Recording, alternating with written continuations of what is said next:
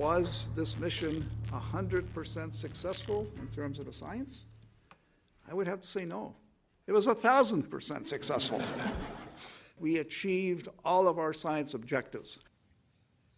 We do, in fact, have a comparison of the deep impact area, and it, in fact, does show an impact crater. It's about 150 meters across and has a small central mound in the center.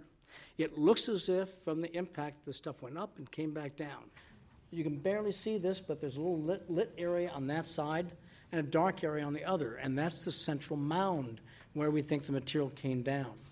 Comets, unlike any other body in the solar system, are unique because when they're in the inner part of the solar system where the Earth is, they're literally coming apart and sending tons and tons of gas and rocks and dust out into space. This spacecraft, Stardust, went through this cloud of dust and rocks coming off the comet. We have instruments on the front of the spacecraft called a dust flux monitor instrument, and they have sensors to detect these impacts. A good analogy of thinking of like a B-17 in World War II flying through flack.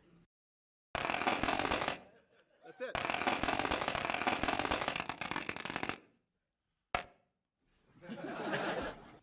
I have a message for any school kids out there who might be wondering how NASA can send a spacecraft billions of miles through the solar system and somehow wind up flying so close to a tiny comet only a few kilometers in diameter. It's done with math.